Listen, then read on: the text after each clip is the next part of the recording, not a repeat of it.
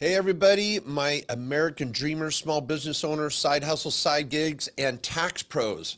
If you're an enrolled agent, CPA, tax advisor, I'm excited to be here with you today to talk about 5 unique tax deductions even the tax pros may have not heard about. And I mean it. And these are legit, and I think they could be very useful for a tax advisor that's going to see a lot of different clients, and for you out there that are meeting with your tax advisor and trying to make more money. People, it's a lot of times easier to save money than it is to make money. Now, I'm a CPA, an attorney, best-selling author, podcaster. I've produced so much content and so many blogs over the years, and I love saving taxes. I love making money, and they go hand in hand. So here today, I want to answer your questions on favorite tax write-offs you might have, and you're like wondering if that's outside the box, or, hey, how do I write this off? I want to hear from you. I'll be taking your questions here shortly.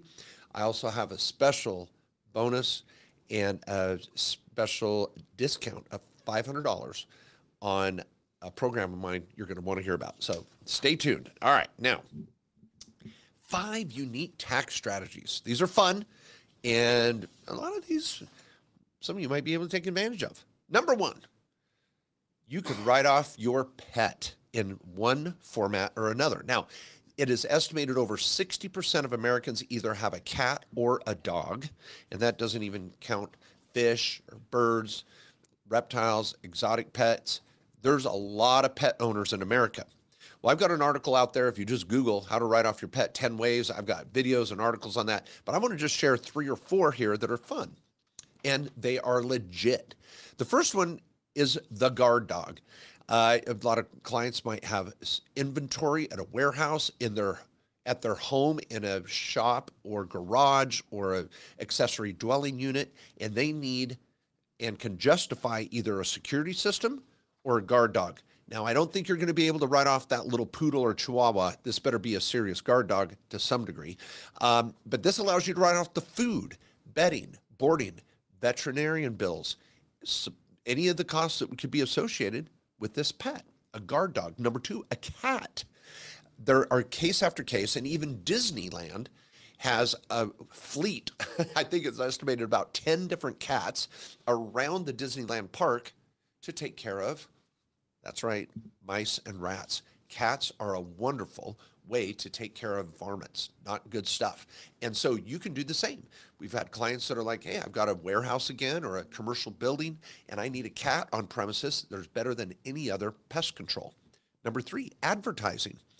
This is a funny one. Even Alice Cooper in his concerts was able to write off the boa constrictor and animals that could be at a ski shop, at the restaurant, or at the hotel. One of the fun ones, we were at a hotel skiing this last December, and they had a resident, beautiful, like some sort of snow dog. I can't remember the name of it. It was beautiful, and it was just wander around the hotel the whole time, and it was a hotel expense to have this dog to create a more relaxed environment for their guests. And this happens all the times at little boutiques and shops where there's an animal on the premises. Could be in the advertising or on the website. And number 4, pet breeding. Very common. Pet breeding, people are able to make money off their pet, breeding them once or twice a year. That means you're in business. Now, you're claiming the revenue from that breeding operation, but you're also taking all the write-offs for the vet bills, the shots, the food, the housing, all that good stuff. So if you're a pet owner, and this doesn't even get into the medical uses of a emotional support animal, that could be a medical deduction as well. So there's lots and lots of options there. The working dog, dogs on farms, just love it. Okay, number 2, you can write off your smartwatch, your Apple Watch. I forgot my watch today. I was going to wear it for the show. But you can write off your Apple Watch because it is not an analog piece of jewelry. It is a smartwatch that would operate much like a phone, an iPad, or a laptop, because you're getting texts, notifications, calendar items, and it is there for business purposes. So this has been well established that you could write off a lot of different electronics, from cameras to tripods to drones to lights to anything that you may need electronically, including a smartwatch, to help you in your business. Now, this is why I love this with the side hustles and the side giggers out there, because you got to start thinking outside of the box of any type of tool, resource, or expense you use to make money. That's a write-off. It's legit. All right. Number 3, the entertainer or performer write-off. Now, even Carol Burnett, a famous actress back in the 60s and 70s, even into the 80s, some of you young people may not know her, but she had to go head-to-head with the IRS to write off costumes, makeup, hair, and all those issues. Liberace, Elton John, there's all sorts of different cases of performers that had to go to the IRS and say, I am writing this off because I'm a performer. I wouldn't buy this costume or this outfit if it wasn't part of the show. Now, why does that apply to you today? And you tax pros out there, how many clients do you have that are influencers? They're entertainers on YouTube now. Isn't it? It's a different world. I mean, it used to be you got to be on stage or at a concert or on one of the 3 big networks. That meant you were an entertainer. Now, there's entertainers on YouTube or TikTok or Instagram with millions of followers making millions of dollars. Don't even get me started on OnlyFans. So those clothes, those makeup and hair and all those things are a write-off if you can show you're making revenue from your name, likeness, and image, entertaining others. It's a legit write-off. Well, speaking of some of those more exotic write-offs, yes, it has been proven, and it has been defended in IRS tax court. Breast implants for the exotic dancers, we're back to OnlyFans and those, it is true that if plastic surgery is going to enhance your business and help you make money, whatever that plastic surgery is, and again, you're going to have to be able to prove that entertainer type of influencer type role, you're going to be able to write off that plastic surgery. Now, the average person can't do that as a medical deduction unless it's medically necessary. But again, if you can justify those extra silicone implants, let's go for it. All right, now number 5. This is fun. You want to write off your beer, your wine, your drinks? Oh, so many different ways. Dining is a write-off. Many of you don't realize that includes the bar tab when you're networking doing business. Now, you have to be able to show that you were getting contacts that resulted in a sale or an ongoing relationship. I don't want you trying to write off your partying every Friday or Saturday night. But dining with a client, a customer, a vendor, a business partner, an employee, that includes the meal, the valet, the parking, and the bar tab. Now, it's limited to 50%, but I'm going to tell you how to write off 100% of that beer here in a moment. 50% of that dining and bar tab is a write-off if you're out doing business. Keep a note on your tab of all the clients that you may have interacted with. My realtors are classic for this, and I love them. They're such great communicators. They're out at dinner, networking on a Friday or Saturday night. They better be writing off that dining and the bar tab because they're getting clients to come by the open house on Saturday and Sunday. Now, 100% beer and wine. I have a client runs a barbershop. When you walk in, hey, would you like a beer? The beer is complimentary for their customers. That's 100% write-off. That's a cost of goods sold. They are providing a benefit to coming to the barbershop. It could be donuts, it could be snacks, and it could be a beer and bottle of water, soda, whatever. So that's 100% write-off when you're handing out that beer to the customer when they walk in. Was at a nail salon recently, and they would do a glass of wine. So ladies would walk in and they go, oh, would you want a glass of red or a glass of white? Complimentary. All of that wine, 100% write-off because it was for their customers as they came and frequented the establishment. So kind of some unique write-offs, and I think we need to think about this also from a marketing standpoint. How cool, we're trying to distinguish ourselves when we're marketing our businesses. When I get into an Uber, I'll tell you, freaking A, I wish I could find the same Uber that's going to give me a bottle of water, some mints, some gum. They have a little charger for me. It's not that hard. Sometimes I have an Uber driver that can't even speak English, smells, and doesn't say boo. I'm like, why in the hell am I giving this guy or gal a 5-star? Think outside the box. If you have a little store or boutique, wouldn't it be nice to have a warm, fuzzy animal that when you walk in, they come up and lick and greet your customers in a friendly way? That could be a wonderful ambiance to create more people coming by the shop or the coffee shop or whatever it is. And then again, if you're having customers come by your shop, could you give them something when they come in? I've told hair salon owners for years that, man, when your customer walks in, you should know exactly their favorite soda, drink, or whatever it is, and have it right there ready for them. You've got an iPad of their last haircut, showing them what it looked like. Is this what you want again? So they don't have to re-explain it. Do you know how many times I'm sick of a shop owner going, did we use a number 1 or a number 2 on that clip razor? You know, how the hell am I supposed to know? That's your job. Drives me nuts. Let's think outside of the box. Let's provide extra benefits. Let's think of what electronics in our world we could write off. And if you also have a pet, could it be a write-off? I don't know. This is not unethical to think of tax write-offs. The IRS Code Section 162 says any expense incurred in the production of income is a valid write-off. Now, it might be a percentage because you might have personal use of that asset. I've had a client that wrote off a snowmobile or a good chunk of it every year because they would go show properties on the ski mountain with their snowmobile in the winter. They also wrote off a chunk of their ski pass because they would take clients up on the ski lift and show them other properties that they couldn't get to with the snowmobile. Clients that write off four-wheelers, houseboats, not for entertainment. Entertainment deduction was extinguished, for lack of a better word, about 5 years ago under the Tax Cuts and Jobs Act. But if we are using these different things to accomplish our business or job and it's not for entertainment, it can be a write-off. So think about those. And you tax pros, if you're a tax advisor, please click on the link below. I've got a video on 5 ways to thrive after tax season. Tax season may have kicked your butt, but it doesn't have to be that way. What did you learn from tax season? What were your wins? How could you improve from this? And I've got a video to help you level up, scale up, and be a tax advisor. Charge more for your time and find a win-win relationship. Do you know how many people are watching this video that would love a tax advisor that speaks Mark Kohler, that's outside of the box, that wants to find great write-offs, that wants to help you succeed? Tax advisors, you don't have to take clients you don't want. Please click on that video down below and you will love it. It's going to be an incredible way to thrive after tax season. And I've also got a special for you here. Hang tight. Okay, now I want to take some of your questions.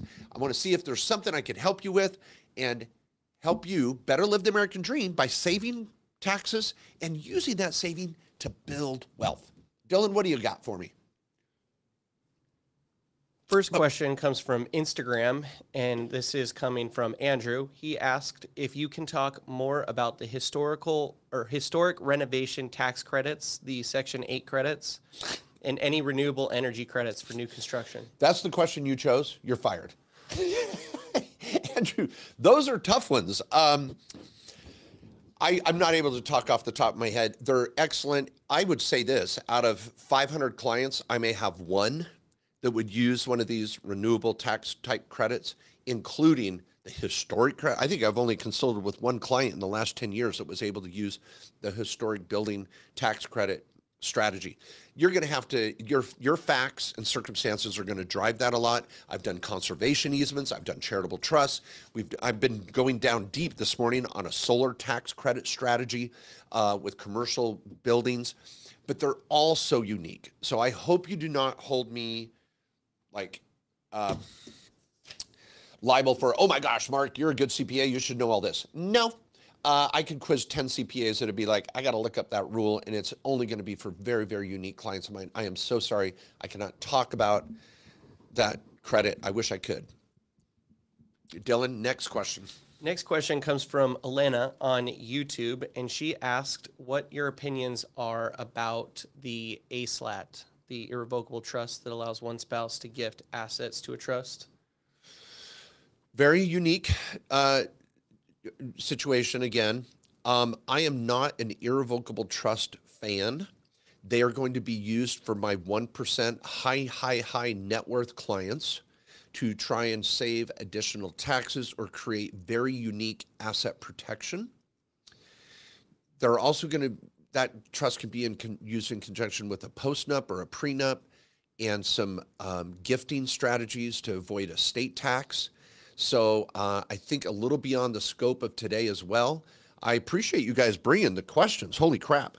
I'm going to actually pull those out of the description. I have a tax certification program where I meet with upwards of 200 CPAs twice a week, and we collaborate, and I do a training, and we're diving deep on some of the most unique tax strategies.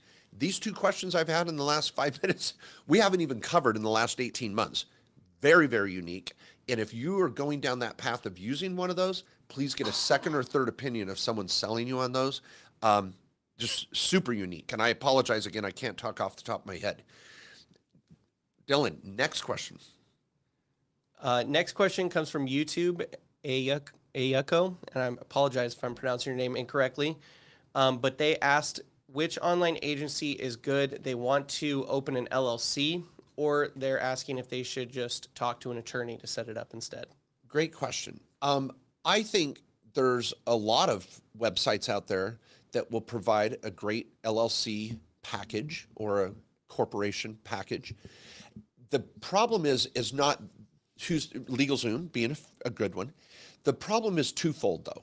First, a lot of times they'll make it seem cheaper than it really is because you should be checking all the boxes. I need an operating agreement. I need an EIN. I need membership certificates. I need a corporate book. I need all these different pieces and parts. But these services will go, oh, your articles and this and that is only $50 to $100. So don't get sucked into a service that really creates this discounted price for only really a fifth of what an LLC is all about. You need to have all those pieces and parts, people. The second problem is when you go online, you're going to get really template type documents that are generic. In our membership agreement and in our corporations that we do for our small business owners, I want to put the family on the board. I want to have accountable plan provisions in the minutes in order to write off home office, auto, travel, reimbursements for all sorts of expenses, the ability to expense certain pieces of equipment outside of depreciation or listed property. Now, those are terms that a tax pro is going to know, but be careful just going online and setting up any entity. Now, clients that have done a number of entities, they know what to look for, they know what they want, they've been around the block multiple times, they can go online and maybe find a service for $500 to $600 or $700. We have a paralegal service at our law firm that's competitive with the online services. But getting a lawyer is going to allow you to ask questions, get it tailored to you. Our law firm, we're around $1,200, and that includes a lawyer from start to finish and a paralegal helping you get it done right. If you're new to setting up an entity, I would really, really recommend you use a lawyer the first time. Dylan, can you make sure kkOSlawyers.com is in the chat down below? That's www.kkOSlawyers.com, and use a lawyer the first go around. And maybe on that second or third or fourth or fifth LLC or corporation, you can kind of do it yourself or get an online service to do it for you because you know where it goes and how to do it at that point. I'm just going to enjoy another drink of my Rockstar. This is another one of my marketing techniques. Rockstar, I love you. And they even sent me my own little backpack of Rockstars so I could just open it up online and be there for you guys because I'm a Rockstar accountant. I'm trying to make it happen. So little shout out there. Dylan, our next question. Next question comes from a user on Instagram, and they asked, I filed my taxes late and got my K-1. Need help understanding how much I will owe. Okay. If you haven't filed your taxes late because you don't know how much you owe. So you may want to rephrase that. And if you just got your K-1, that's okay. I'm still waiting for K-1s until September. So 60% of my clients also extend. Extending happened just 5 days ago on April 15th, and that's okay. You actually reduce your chances of an audit. So if you say, I got a K-1, I haven't filed yet, and I want to figure out how much I owe, well, you got to just do your taxes. So I would recommend you get with someone in my Tax Pro network. If you go to markjkohler.com, go to the network, I have probably 200 accountants around the country that speak Mark Kohler that can give you a quote for getting your tax returns done, and then you're going to know what you owe. So I'll tell you, most clients that are making between 50 to 150 grand, you're going to be in a 20% range and maybe 5% for state. If you just kind of think of that, on your net income, 20% and 5%. That's going to give you a general ballpark of what the damage might be, but just get in and get your taxes done. That's what it's about. So, all right, next question, Dylan. Next question comes from Gabriel on YouTube, and he asks, I have a Wisconsin LLC, but I currently live in Texas. The business is an online coaching business. Does it matter which state the LLC is registered in? No state income in Texas. Yes, there's no state income tax in Texas, and the answer is hell yes, it matters, because here's the problem. If you're doing an online coaching business, that is ordinary income. That is going to be subject to self-employment tax, all right? So if you make 100 grand as an online coach, you're going to pay self-employment tax of 15%.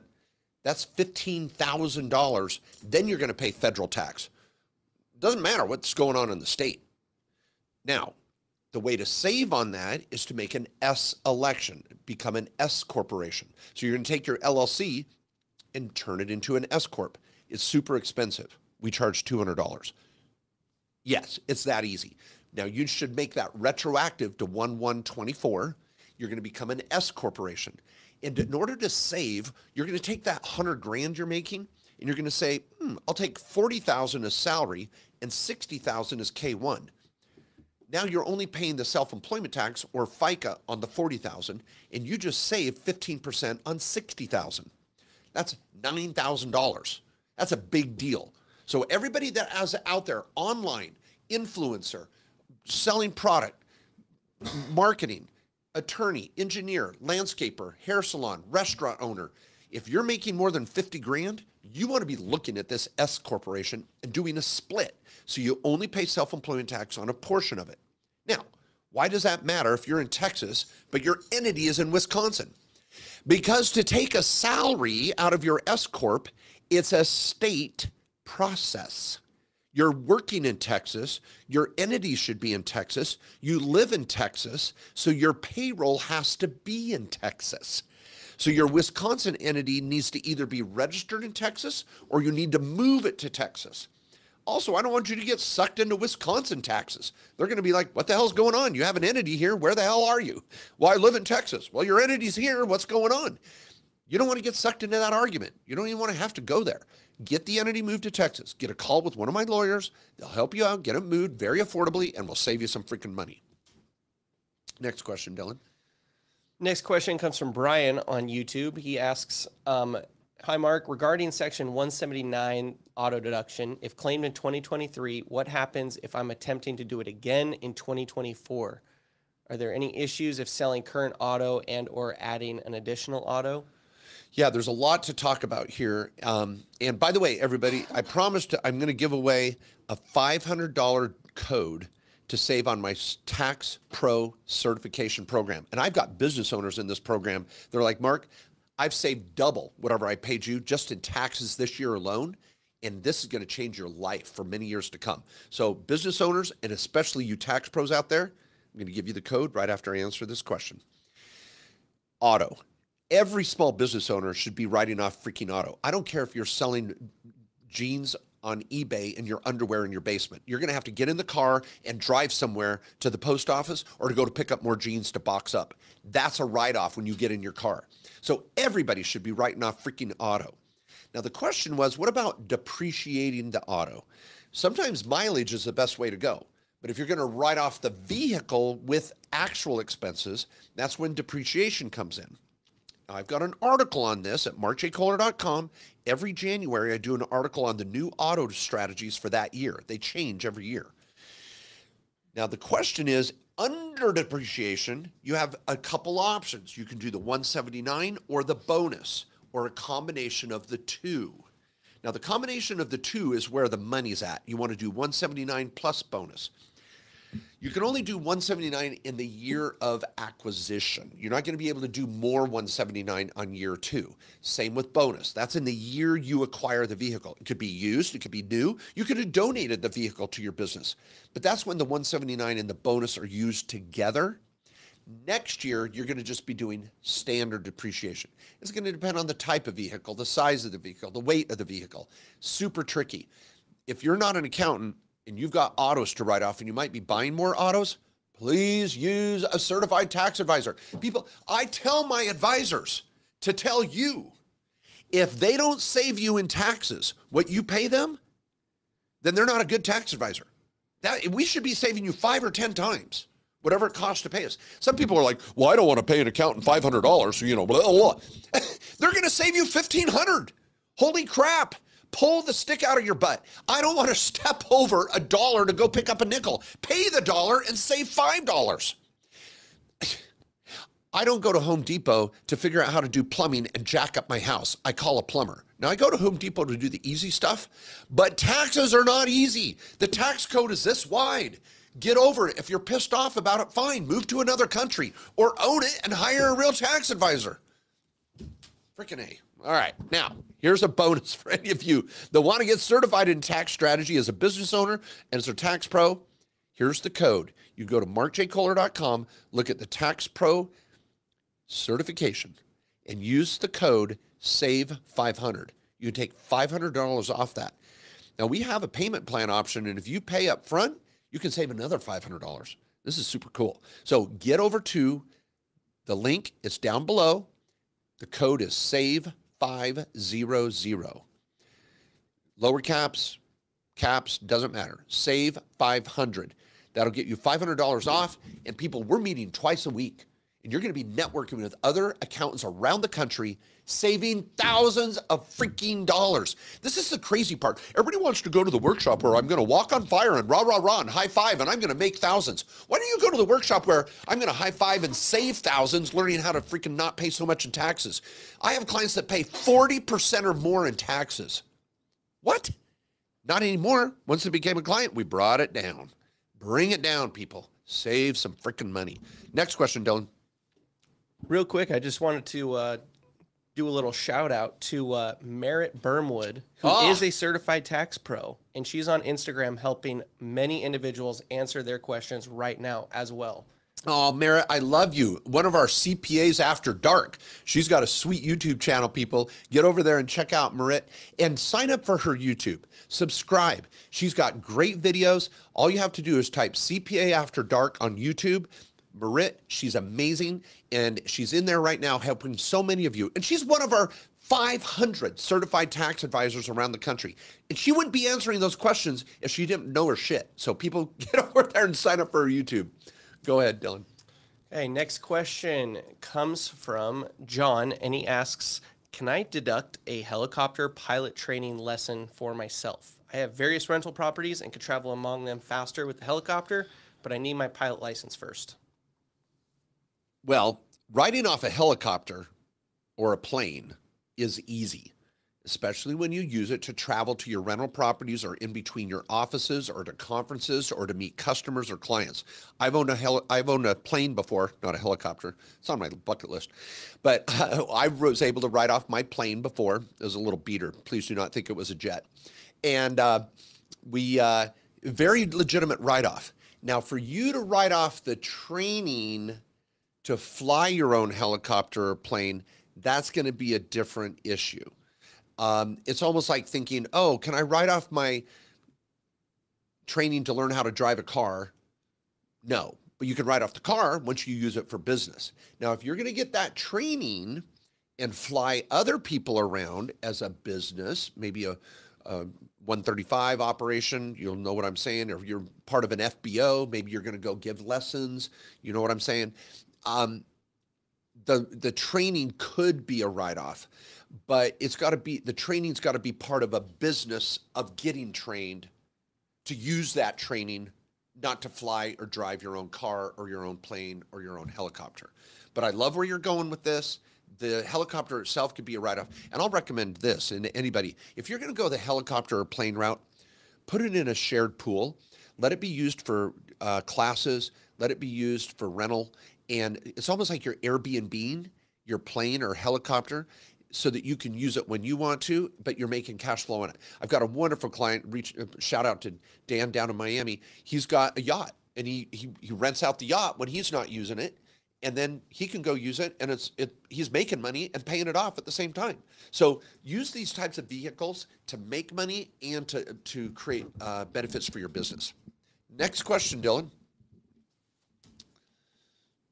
Next question comes from Valerie, and she asked, how do I confirm if one can convert 401k to self-directed IRA? My husband turned 59 and will be 59 and a half soon. He's still with that company with the 401k, by the way. First name again? Valerie. Valerie. Ah, you were so close, and me giving you a high five and all these wonderful opportunities. But the death knell on your question was that your husband is still employed. It doesn't matter what age he is. Well, I will say if he's fully vested and at of an age where he could roll it out to an IRA, that's what you're going to want to call your administrator at his HR department at his company and go, is he vested? Could he roll out a portion of that to his IRA? They may let him roll out his contributions, but not the company matches. They may let him roll out the earnings, but not this or that. Call the HR department at the company. But that's the first step. Because he's still employed, any of you still employed, you can only invest your 401k in what they give you the choices to do. And so you can't go out and roll it over to directed IRA, our trust company, and go buy real estate or crypto or do notes or a syndication until you leave the job. Then you're going to roll it to an IRA, and you can self-direct the hell out of it. You could roll it into your own solo 401k in your small business all day long, but he's still employed. So call the HR department, see if there's any portion of that that's vested that and don't ask him about self-directing. Just say, can I roll out any of this to an IRA? And if they go, oh yeah, this piece, open up a self-directed IRA at directedira.com, roll that amount over, and you're buying whatever the hell you want. Love it, Valerie.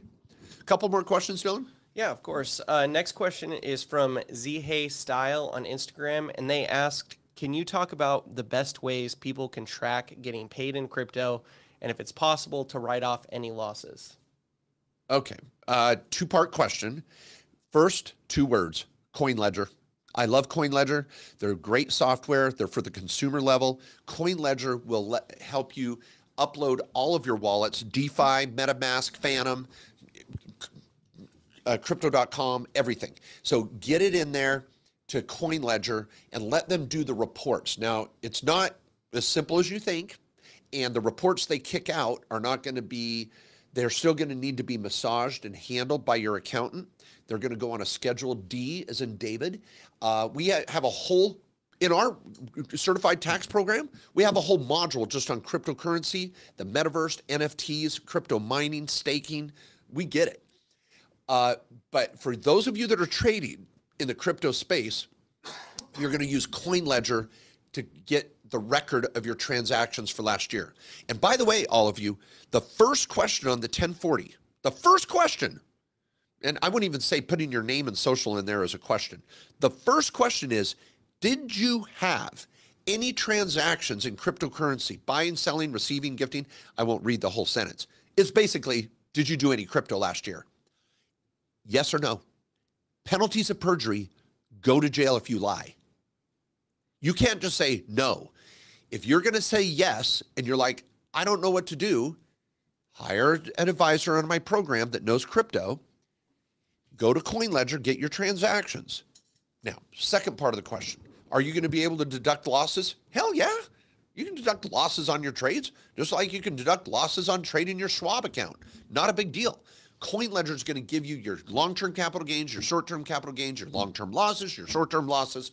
Now, you're not going to be able to write off your car because that's not a business. It's investing. You don't get to write off investment expenses, but you're going to be able to write off your gains and losses, absolutely. By the way, I need to say, we have a crypto tax summit coming up in September. Make sure you're subscribed to my newsletter. You're subscribed to my YouTube channel and listening every week. We'll be launching that website shortly for the Crypto Tax Summit. It's going to be in Southern California, September 21st. Dylan, next question. I'm thinking 2 more questions. 2 more. I'm having so much fun. Maybe it's the rock star today. It's a great year. By the way, if you want to save $500 and get certified and save freaking $20,000 in taxes, holy hell, get over there to my website, sign up, save $500. And there's a great video there for all of you that are tax pros, 5 steps to thrive after tax season. Get over there. You're going to love it. It's free video. I go through some steps that are going to blow your mind. Question from Kevin on YouTube. He asked, can I claim cost segregation accelerated depreciation on STR that was rented for only the last weekend of 2023? Ooh. Can you do it, Kevin? Sure, but you might want to buckle up for a lot of, an audit. All right, everybody, what Kevin is saying, STR means short-term rental, AKA Airbnb, VRBO. So Kevin onboarded an Airbnb last year, got it ready to rent, and rented it one weekend. Kevin, here's the problem. In order to qualify, and yes, you can do cost segregation, take a big kick-ass write-off. I love the short-term rental strategy. I've got videos on it and articles and all those good things. By the way, in my certification, we have a whole module on real estate, from short-term rentals, long-term rentals, self-rentals, real estate professional, opportunity zones, 1031s, cost seg, the whole 9 yards. All right. Here's the problem, Kevin. In order to qualify for the short-term rental loophole, you've got to show that you had renters, which you did, with an average stay of less than 7 days. Well, you say, well, Mark, they only stayed 2 days. It was a weekend.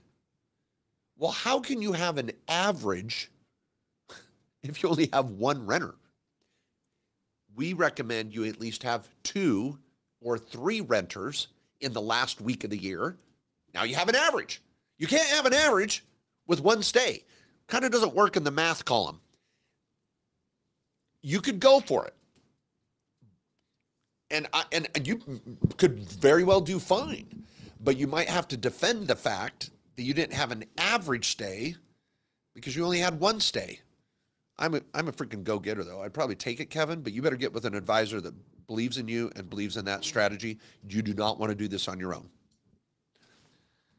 Next question comes from Nathan on YouTube, and he asked, if I start a business after this year's tax day, do I just wait to file for the business's taxes for next year's tax? Okay, everybody, tax day, great question. Tax day, in my world as a tax professional, there's multiple tax days. Here's my calendar you can get on my website, the Mark J. Kohler Trifecta Calendar. I've got all the dates of the critical dates you need to know throughout the year. Now, I know you're talking about April 15th, but there's also September 15th, October 15th, July 31st, January 31st. There's so many deadlines that are important for tax reporting. Here's the important thing. We're reporting right now for what happened in 2023. That's water under the bridge. It's gone.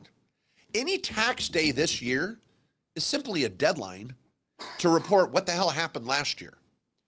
What you're doing this year could have started on January 2nd, April 17th, July 4th, whatever. I mean, you could be starting a business anytime this year, January to February to March to April, June, July, and then you're going to report it next year by the appropriate deadline, which might be April 15th. So don't worry about this year's tax reporting day when it comes to your business that started this year. By the way, speaking of side hustles, one of my favorites, my son Dylan, on 4th of July, he and his buddy for a couple of years, they'd go buy wholesale hundreds of sunglasses, and then they'd walk around like cigarette girls with a little tray, and they'd walk around the parades and all the festivities on 4th of July and sell sunglasses to people that left them at home or didn't have one, and they made a killing. And I just loved it. People, this is the beauty of the American dream. If you've got a plan and you got an idea and you can sell a product or a service, freaking make it happen. By the way, I've got a new podcast titled The One Page Business Plan. Oh, it was one of my favorite podcasts in a long time. It just went live today. Get over to Main Street Business Podcast and listen to it. It is huge, super powerful. Do it. All right, Dylan, last question. Last question. It's just softball. Hector from Facebook asked, is there any of your 500 certified tax pros in Oregon or Washington? Hell yeah. I got certified advisors in Oregon and Washington. But Hector, I don't care. Do you know my personal accountant is in Texas and I haven't even been to his office? Now hold it. Did you hear that right? You said, Mark Kohler, hold it. You're the GOAT. You're the certified tax advisor of all time. And you have an accountant? Yes. We all need brain on brain. Me preparing my own tax return, could I do it? For sure. But I want someone to look at it. I want someone to make sure I'm not missing anything. And I don't care if they're in Florida, Maine, Alaska, Texas, California, or Washington. It doesn't matter, Hector. You just want someone that knows you, that can get on Zoom, that can get on a call, that can get on an email, answer your questions, build your plan, and help you. Your accountant doesn't have to be in your state. Your accountant doesn't have to be in your freaking town. They don't have to be in this country. One of my best certified advisors, Carter Cofield, he's in Colombia. He joined our training today from Colombia, and he helps thousands of clients all over the country. Just find someone that's freaking good at what they do and hire them, Hector. Get over there on this Tax Pro Network. You'll love it. All right, everybody. Tax Pros, got a good video down there for you. How to thrive after tax season. Get that benefit of Save 500. I promise you, all of you, when you do your Certified Tax Advisor program, which is a write-off for your business, that's a write-off, I am going to save you more in taxes than you ever pay me. And I promise that. And if you're a tax pro and you're wanting to build a business, I'll bring you clients, and I don't take a piece of it. You can be on my Tax Pro Network if you want. Go get certified and show up. People, the American dream is real. Don't give up. Work hard. It takes time. It takes patience. It's not easy, but you can control your destiny. And I love all of you that have a day job and a side hustle. Do it. Do it. It's a wonderful combination. All right. I'll see you next week. Hang in there.